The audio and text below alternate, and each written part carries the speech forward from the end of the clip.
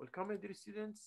This is Dr. Usama Kashwan. We are going to talk about the uh, change management, and still we are working on change management. And I want you to listen uh, to to be with me here to to get the benefit from what we're talking about.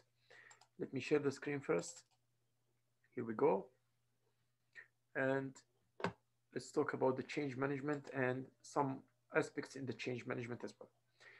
Uh, what we want to know about the change is what is the organization change management, why it is important, and the human factor in change, and organizational goals and objectives from the change, and the five pillars of the successful change, and the utilize the change tools and templates, how to get use of them.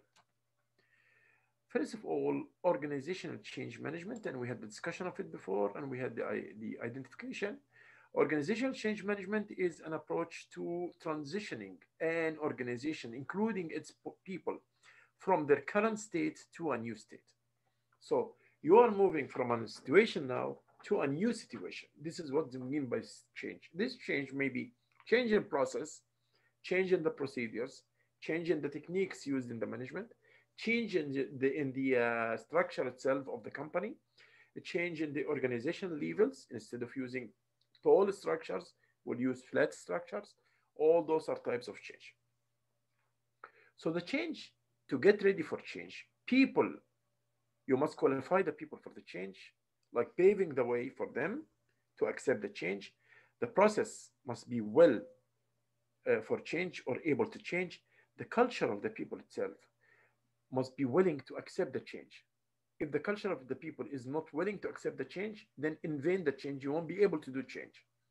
And the strategy of the company itself, do they help? The company strategy is to encourage the change and work for it with enthusiasm, like we said before, or no. Okay. Now for the organization change management, why it is important. Organization can drive better performance, of course, and amp up business results through effective change management. Leading in change is very important as well. We have the five organizational challenges, things that's very important, and the problems in the change itself, because there's some obstacles will face us when we come to change, like resistance from the people, the resistance for change, navigating the political landscape, addressing team dysfunctions, because some teams are having some problems.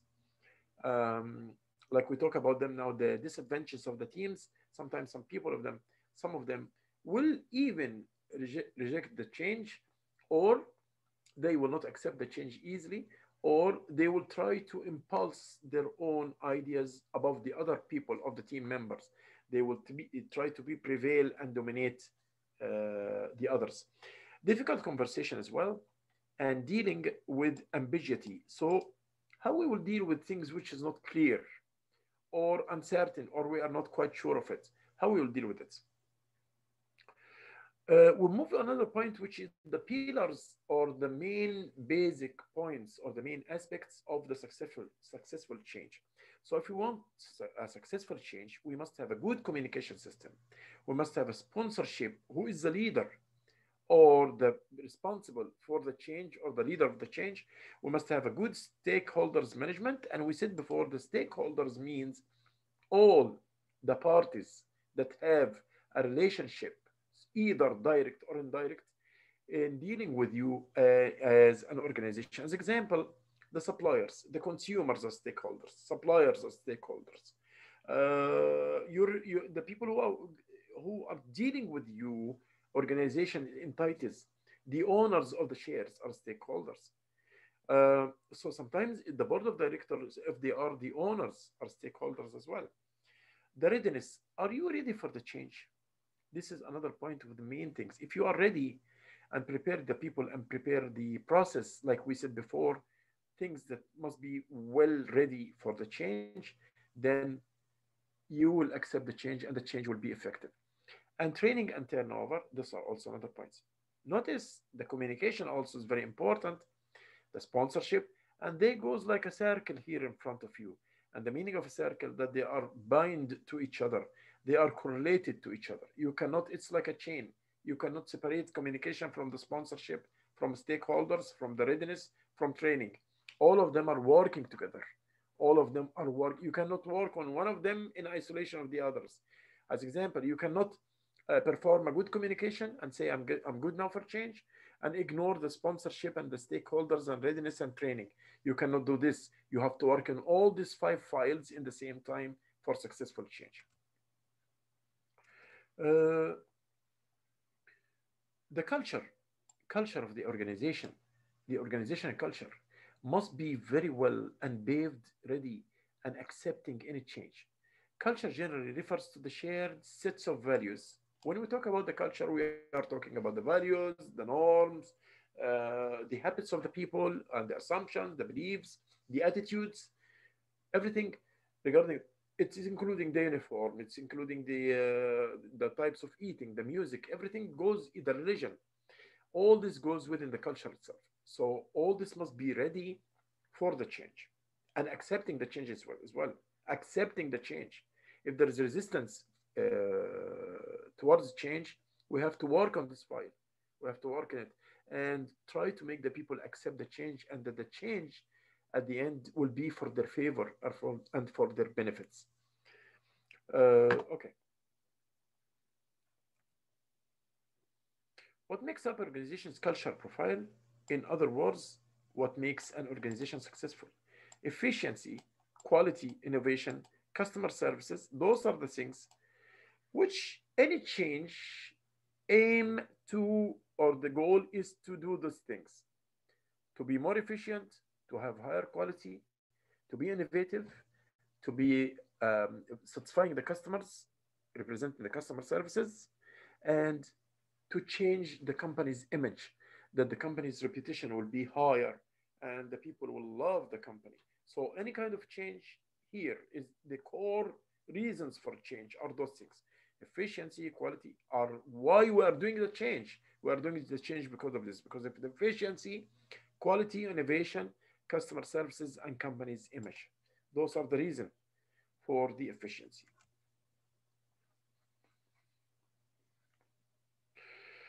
Okay, what about the human side of change? The people. How to make the people accept the change? By creating awareness, you define the problem and create a common understanding. Understanding creates a desire to fix the problem. Ownerships drive the knowledge to find a solution. Owning solution leads to acceptance. So awareness then leads to desire, and the desire leads to knowledge, and the knowledge leads to acceptance. Okay, so all this will be affect or influence the change itself. So those points are necessary to have a change. Then reinforce through awareness and training when even after the project has ended. So because we said before, we said that the change after you do it in your organization, you need this change to be a permanent.